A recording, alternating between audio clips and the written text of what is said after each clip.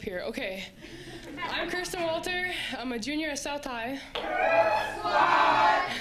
And this is my poem, Hot Chocolate.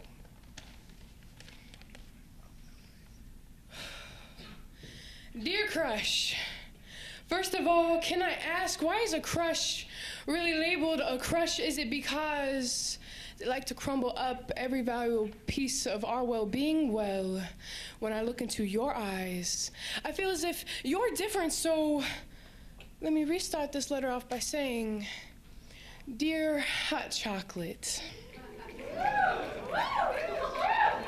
Yes, I said hot chocolate with your creamy swirl of mocha surface and your blissful scent. You smell like an explosion, an aroma of potential and purpose, but yet you tell me I smell like laundry detergent.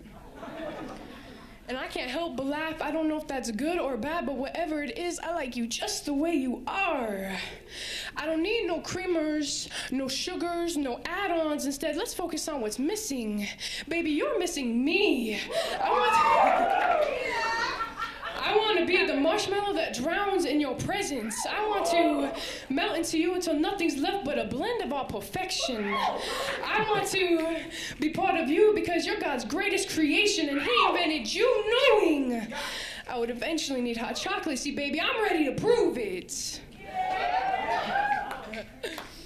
I promise I won't ever let you out. I won't ever leave you out, and I won't ever let you doubt that your unsteady hands will take little sips at a time so that it's guaranteed we last. Yes, I want us to last. I'll keep you warm and cozy when it's below freezing because every encounter with you gives me this warm, tingly feeling, and it begins at my lips and it lingers until it's buried into the pit of my stomach, and you're the only one who can cause this. Maybe that's why I can't get over how much I love it, but let's be honest, you're more than just hot chocolate. You're my motivation and inspiration to be a better person. You are everything in life I've ever wanted.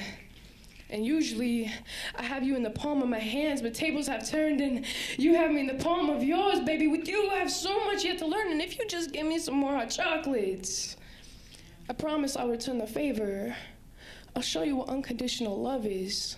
Sincerely, the marshmallow, the whipped cream, and the cherry on top. P.S. I'm going to savor all of you until the very last drop. Yeah.